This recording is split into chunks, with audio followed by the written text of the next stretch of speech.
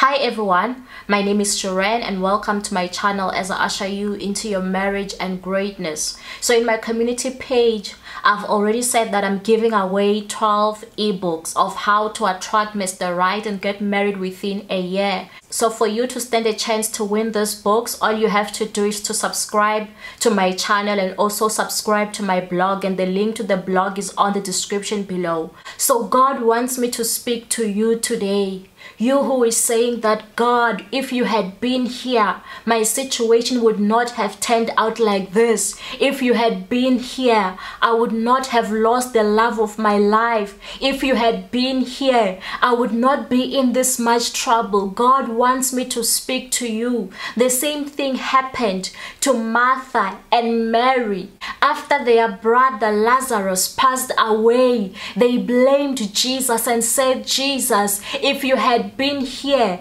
our brother would not have passed on. That is why when you read John chapter 11 verse 21, it says, Lord, Martha said to Jesus, if you had been here, my brother would not have died. And also if you read again in verse 32, when Mary reached the place where Jesus was and saw him, she fell at his feet and said, Lord, if you had been here, my brother would not have died.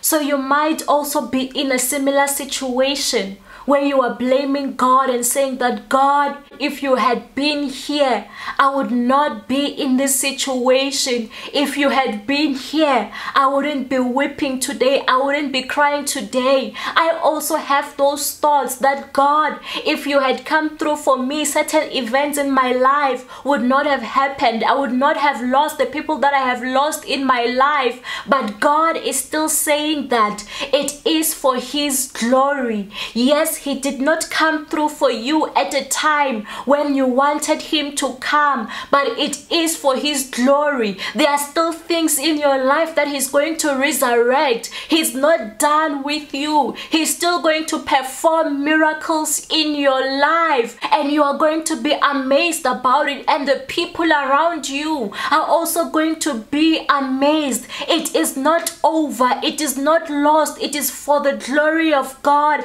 In the name of Jesus, amen. I hope that you were blessed by this word, and if you were blessed, don't forget to like, to subscribe, to hit notification bell, and also to watch more of my other videos. Stay blessed, and I love you all.